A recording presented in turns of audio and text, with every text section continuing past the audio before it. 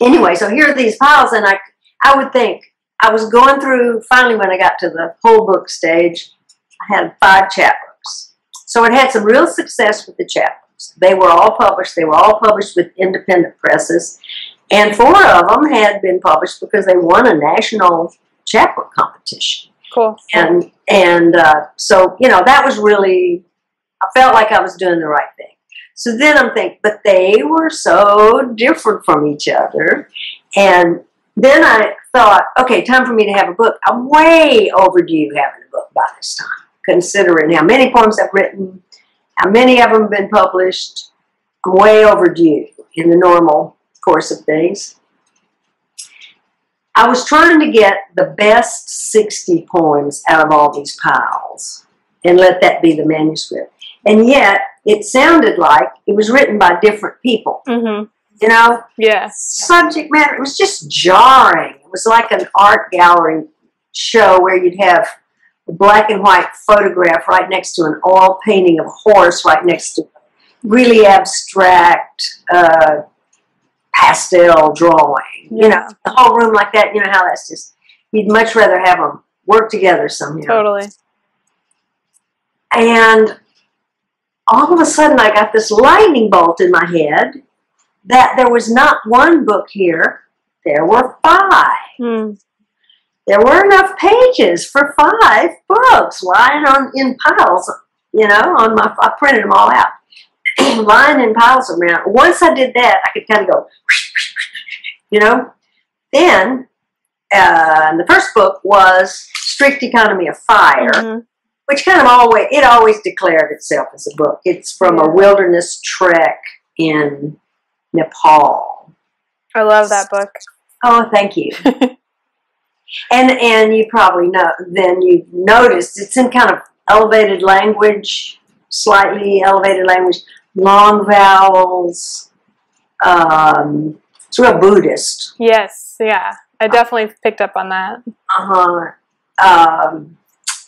But it said, you know, if you're in a church, or if you're in a sacred place all over the world, your language is ma na na wa wa ma na ma ma, that kind of sound. Mm-hmm.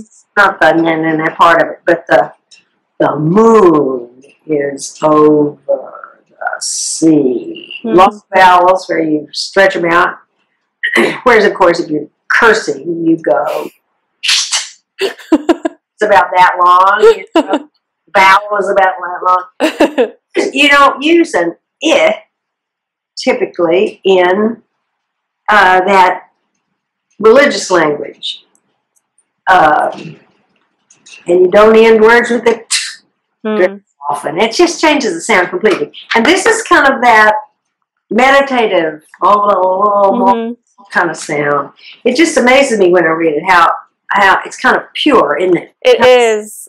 Stays in that place, kind of pure. So that one was, it took a long time to make it a cohesive manuscript. Okay. However, I always knew that these all went together. You know? Definitely, I mean, I feel like that in all of your books, there's that cohesion that I think is very desirable, you know? Yeah, thanks. That is so much work. Yeah. That doesn't just happen. And what took me a long time with that was just making it, you know, finishing the poems and finishing it. What took me a long time with the others was getting them in order, you know, or even conceiving an order. Yeah. Conceiving an order. Let me read you one from Strict Economy. Okay, great. While we're talking about those long vowels, let me read you, I'll read you one of the poems in here. I like this one. It's called The Question Everybody Asks. Okay.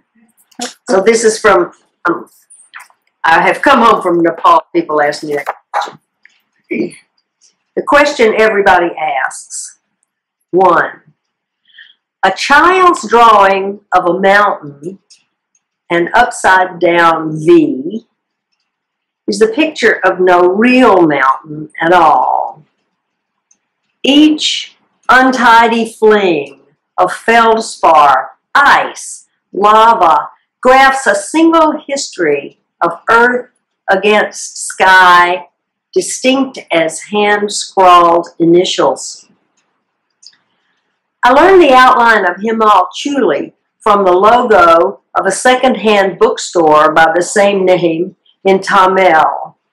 Weeks later, when the split peak hove itself across the dirty window of a bus, it slid right under the two-notch curve in my memory, the last interlocked puzzle piece, like locating a stranger by a profile, from a dream.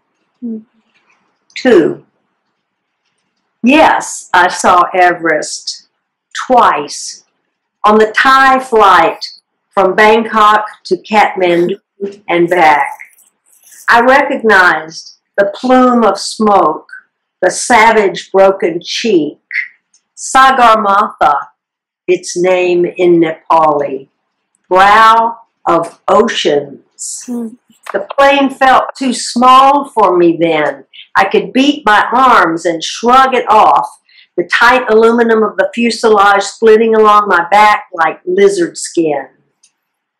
In Tibet painting, Everest is Komalangma, goddess who wants you to live, riding her snow leopard above shining pink clouds.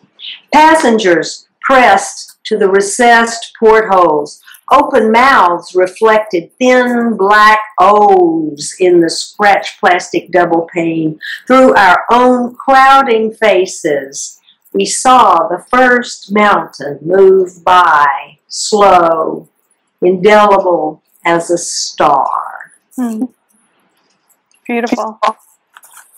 So that has those kind of long, it's a kind of a high thought, elevated thought kind Very. of. And it's also the vowels. I felt it. Kind of a really good line. Not those that are in Nepali, because all of their words are like that. Well, a child's drawing of a mountain. They sound like curse words, If you were in another, you can tell what people are doing, what people's mood is in another language, even if you don't know it, and even if you can't see their faces, because that consonant vowel thing is always going on. Like locating a stranger by a profile from a dream. It's got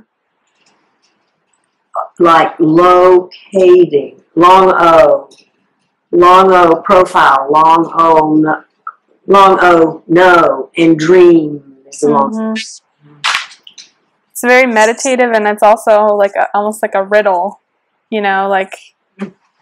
it's sort of, I don't know how to describe it other than to say that, but it feels very like thoughtful, thought-provoking. I try not to think it was oxygen deprivation. I don't think so. May very well. So then, we talked about that some, what did we say?